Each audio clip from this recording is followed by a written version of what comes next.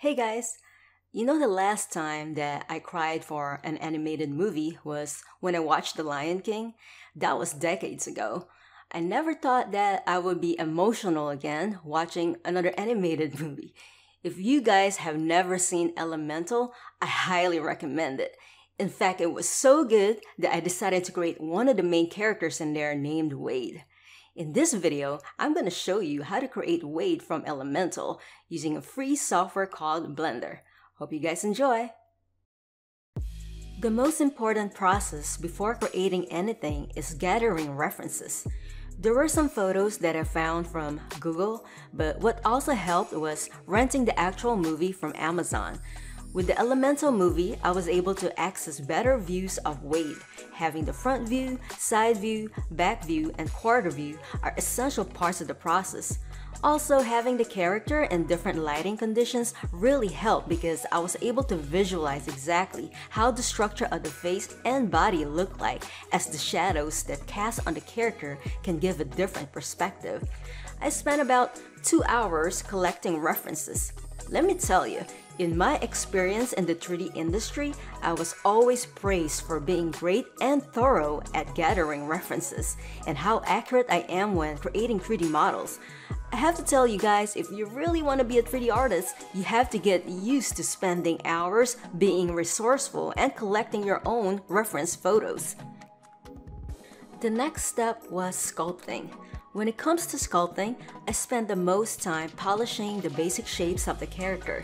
This is the most important part of sculpting, whether you are doing a stylized character or a realistic character. The basic form is the foundation of what makes up the overall shape of the character. When I sculpted the basic forms of Wade, it came a lot easier for me because of my knowledge of the human anatomy. Even if Wade is not 100% human, there is a reminiscent of human forms in him, such as the face, the arms, hands, torso, and his overall posture. Understanding the basics of the human anatomy definitely helped with creating the character much faster and much more accurately. After sculpting, I proceeded to retopologizing. Even though I had no intention of animating Wade, I made sure that the topology still corresponds with the animation-ready workflow. From my experience, if you make your topology flow properly, make the essential loops, and have clean geometry, you are going to have an easier time refining it. You won't need to worry about pitching on the surface, and you won't have any weird shading issues. So yeah guys, having a nice clean topology goes a long way. Even though you have no plans of animating a character and you just want to make a nice render, you need to have nice clean topology. Once I have my new topology for the character, I moved on to unwrapping. To contribute to high-resolution textures and renders later on, I made 3 different UV sets, one for the body, one for the shirt, and one for the eyes. Once I have all of my UVs done, I added the multi-resolution modifier on the character so I could build on the secondary forms.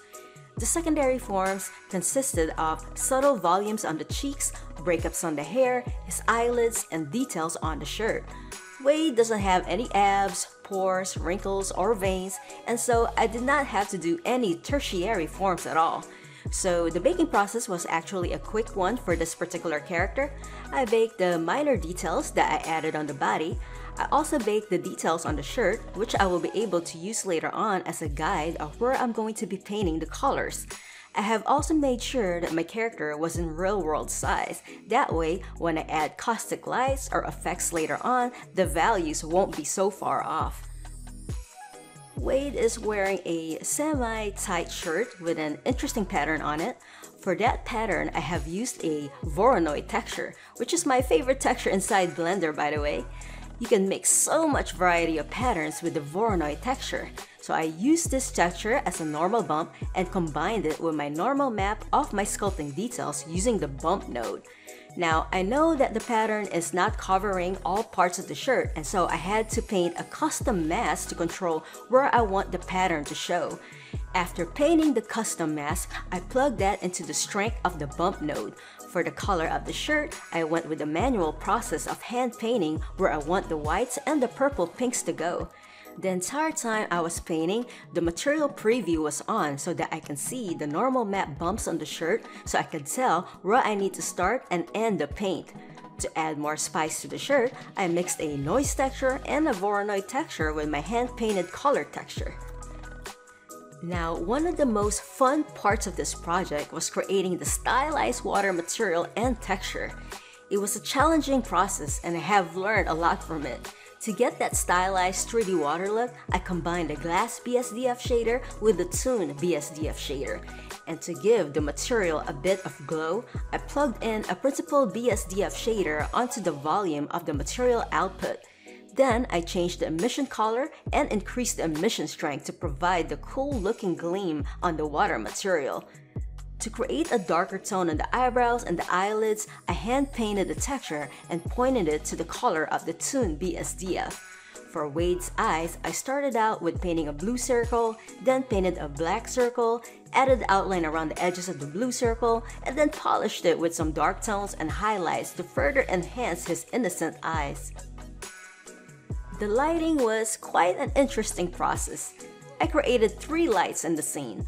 One light is for the rim light, which goes at the back of the character to separate him from the background. Another light is the fill light, which goes to the side of the character and illuminates the areas that had too much dark shadows. And the most important light, which is the main light. For that main light, I set it right above the character at an angle.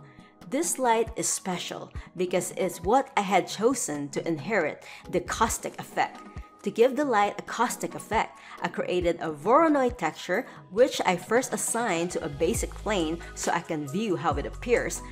Now, after I have achieved the caustic texture effect, I copied and pasted the setup nodes onto the light. In order for the texture to emit from the light, the UV texture coordinates had to be set to normal, and the light must be a spotlight, which must have a high intensity. To breathe life to a character, you must pose him in a way that will portray his personality. Wade seems to me like a softie, a true lover, and not a fighter. I tilted his head and gave him an innocent gaze and gently raised his eyebrows. I placed his hands together, gracefully adorning his chest, as if to transmit a mix of uncertainty and hope, dedicated to the person who has captured his heart, which is in this case Ember. After posing, I rendered 4K high-definition render shots and composited them in Photoshop. I implemented a sunset background and a stylized mountain cliff, which I had found from freepic.com. I chose these backgrounds because it worked best with the majestic feel of the movie.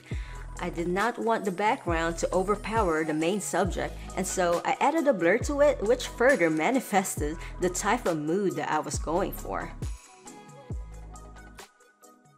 Guys, I really love this project. I was able to expand my creative boundaries. As you all know that I mainly do realistic characters, but venturing into stylized ones had really been an amazing experience. I was able to really see the value of silhouettes and the art of creating more complex materials and just infusing life and emotion to non-human characters. I hope you guys enjoyed my process, and I hope to see you guys in the next future Victory 3D videos.